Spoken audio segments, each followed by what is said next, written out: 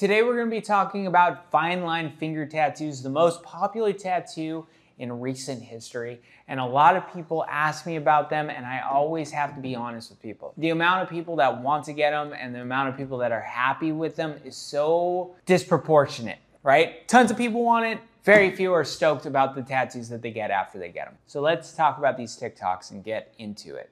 Okay, we have this in between the finger tattoo. You're gonna notice I got tons of ink on my hands. Dude, I work in a tattoo shop. I was working with the printer all day and it's been a pain in my ass. So sorry about my dirty, gross hands, but it might help me point some things out. Okay, the side of the finger. Absolutely hate this tattoo for the average person. The reason being, tattoos tend to fall out or blow out. And the amount of people who are happy with their tattoos on the side of the finger is like 4% of people who get it are happy with them. Now, that does not mean I don't think that they're cool for the right person, but the average person who has very few tattoos and they want to get the side of the finger because it's been such a popular tattoo, I feel like no one's happy with. And this is a perfect example of that type of tattoo. It's cute, it's dainty, it looks great when it was first done. Like you could see those little bitties floating off.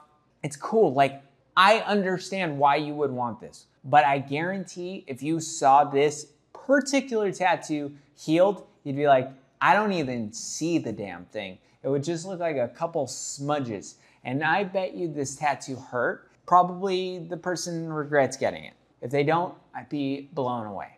But I also want to mention, this is a promotion for this lotiony cream thing. And I hate that a company that is supposed to be looking out for people getting tattooed, like they're supposed to be creating products that make tattooing better, are promoting a tattoo like this because their cream makes the tattoo look so nice. I hate it. If they were a company that was for tattooing, they would know, don't highlight tattoos that we know will never look like this when they're healed. But that's not what they're here for. They're here to make money. This cream makes that tattoo look good. So a lot of new tattooers are gonna go get it because they need to use it for their social media. That's just the reality of it. And it does drive me a little crazy that they exist and that they do that. I'm gonna mention that, but we're gonna keep going. Finger tattoos. Why you probably don't want one. You sure about that?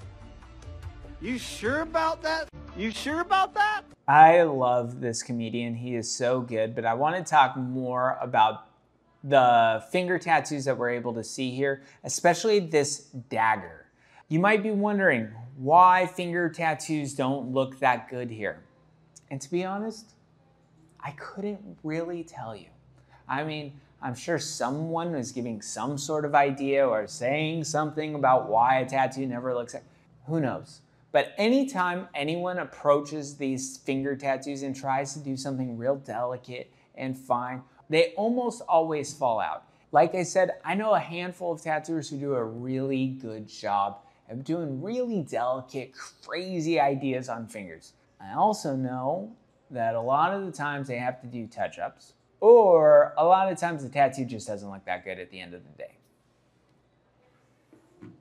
You know, the chances of the tattoo looking good in 2 weeks isn't that high, and the chances of it looking good in 10 years is definitely not high.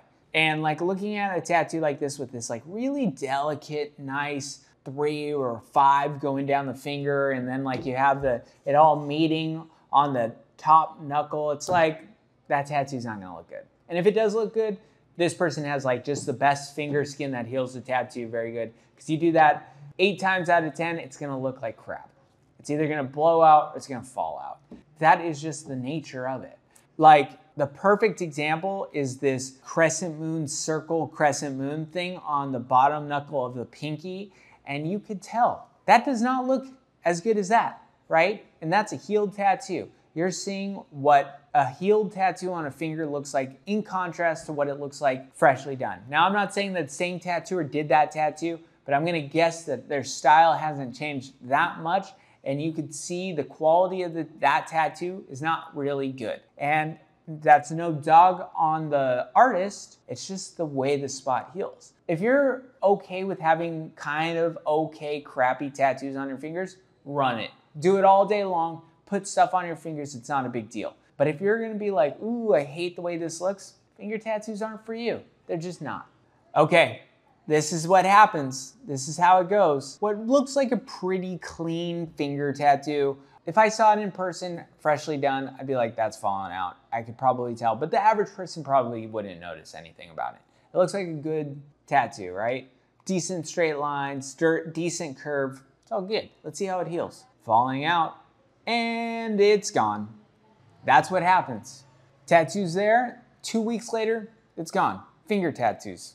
Oh, the joy of doing them. Now, I've found a bunch of people talking about finger tattoos and how they do finger tattoos, and I noticed that a lot of them were talking about touch-ups like they were no big deal. They aren't that big of a deal, but to me, if you're promoting a tattoo and you're saying that touch-ups are just a part of it, I don't think the tattoo is applied that well. And I know that might be controversial because a lot of tattoo styles say, oh, touch-ups are not a big deal. That's part of getting a tattoo. If you're getting a color portrait, oh, you might have to get it touched up. It's not that big of a deal. Oh, this fine line, delicate thing, if you have to get it touched up, not that big of a deal. I personally disagree with that. I think that if a tattoo style needs to get touched up, and we're not talking about huge, massive things because you're doing so much work and you might have to touch up a few spots here and there. If we're talking about like little things that have to get touched up, I don't think it's a great tattoo. I don't think it's a great tattoo style if that's how it's promoted. I just don't. Sue me. I like for tattoos to be one and done. And if a tattooer can't do that in one go, then break it up into 2 sessions. Start the tattoo, finish the tattoo. Not finish the tattoo, do touch-ups because you really didn't finish the tattoo or you hammered it in or you didn't go deep enough. I don't like touch-ups. I don't like making my client have to come back and deal with me another time. I can count on one hand how many times I've had to do touch-ups in the last, 3 years. And that's not because I don't do touch-ups or I'll say no to touch-ups. It's because I personally believe as a tattooer, it's my responsibility to get the shit done one time. We're gonna hear a few artists say that touch-ups are just normal. So let's hear it. Also, no shame on these people, but they're putting out TikToks. We're gonna comment on them, okay? I get lots of questions about finger tattoos and what they look like after the healing process is complete. So this is exactly what we're talking about. This is 2 weeks healed. This is what finger tattoos look like the majority of the time if you're doing these fine line, delicate things. I don't know. Personally, if I had this on my hand, I'd be like, I hate this.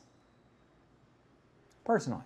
That's what I would say. This is about 2 weeks healed, and every single person that comes in for ornamental finger tattoos, I recommend that they come back in within the next 2 weeks after healing, just so that we can reinstate them and put them back. I've never heard someone use the word reinstate a tattoo. I'm not gonna use that term ever, but that seems so bizarre to me. Maybe these fine line people are using that term to justify why they need to do a touch-up on a tattoo. But I definitely feel like looking at this tattoo, those lines are not very good and they probably should have not done these tattoos. And I don't think that the client's gonna be very happy with them. If they are happy with them, forgive me. You love your tattoos, that's fine. But these tattoos all fell out. They all look bad. And then they were reinstated and then they still look bad. Now they look like super heavy and kind of janky looking. You know, it's just part of finger tattoos. They're hard to do, but then don't do them. Put this stuff on like the wrist and it would be perfect. It would be a perfectly fine tattoo and it would last longer. It would look nicer. But man, people do this stuff and I'm like, I hate it. Okay, so we just had an example of tattoos on fingers fall out. This is an example of tattoos on the finger blowing out. And you're gonna be like, well, that's definitely not good either. And that's my point. That's what they were starting with, which is crazy to me. That is a really bad stencil for finger tattoos. It looks like they're doing some drawing on type of stuff. That's a bold move. I like to draw on fingers, but I'm doing like, you know, words across the knuckles, not like tiny. Dude, the chances of this looking good is really unlikely, but they're going for it. Look, we're gonna zoom in on this sun after rain. Clearly, it's not a good tattoo. And it was a tattoo that probably was never gonna look good, but that isn't well executed. There it is. That's all, that's the truth. Then this is it, healed. Let's look at the after on the finger, and you'll see that the A, the space in between the crossbar and the peak of the A touching. The F, the two lines going across horizontal, touching. The E fell out. The R, the circle up here, almost touching. And that is because the tattoo is blown out, and those lines that should have been like, let's say that they were done with a tight 5, are now looking like a 7, a 9, something along those lines, and it's just making for a bad tattoo. If you ask me, I'd prefer to have the tattoo that fell out like the other TikTok that we were talking about, but this isn't much better. It's just not. Okay, now personally, the end result, you could tell was probably done better than the other fine line stuff we saw. Okay, we just watched that and something's popping into my head. I feel like when a fine line tattooer who's doing like single needle, this is what I do. I put words on people's hands in single needle. When they do the first tattoo, they're like, oh, let's do it super light, super delicate, and then it'll fall away. And then the next time I see them in a month or two, or whenever they get the touch up, then they'll be so happy that the tattoo's actually there and it doesn't look like it's single needle anymore. Now it looks like a 3. I'm just like, do the tattoo right the first time. And maybe don't pull out a single needle for things that you could do with a 3. Single needles are pointless for the average tattooer. Because if you're having to pull out a single needle to do lettering, it's too small. And I work at a walk-in shop. We do fine line stuff all the time. But I also don't get the privilege of doing touch-ups. People fly in, they fly out. And when they come back to me and I see my tattoo, it has to be perfect. Or else they spent 6 months to a year since their last trip to Mexico with a bad tattoo. I don't like it when I see tattooers who are just doing fine line stuff to get them out the door, to get a photo, knowing that it's gonna probably fall out. Let's look at the one on the wrist. That tattoo looks like it was done with a tight 5 now. That fine line look, it's there technically, but it's not like the fine single needle type of look people are going for. I know. I want them to work out too. I want the finest, most delicate, cute tattoos you can think of. I want them too. I'm not sure they exist. And if they do exist, that means that artist did a great job, or your body is really perfect for this type of tattoo, and yada, yada, yada, yada, yada. The vast majority of people who get single needle tattoos or single needle tattoos aren't that happy. And they end up putting a big old traditional panther over them. Or they should. But yeah, let me know if you like this video. I hope you found it informative. If you want a single needle finger tattoo, I'd ask you, beg of you, go to someone who's extremely qualified in that space. They have healed tattoos posted consistently on their Instagram or wherever you can find them, so you can see what the tattoo will probably look like. But understand you're taking a risk. And maybe this single needle tattoo would be better off anywhere else than your hand. Please, I beg of you. Have a good one. I'll see you in a few days.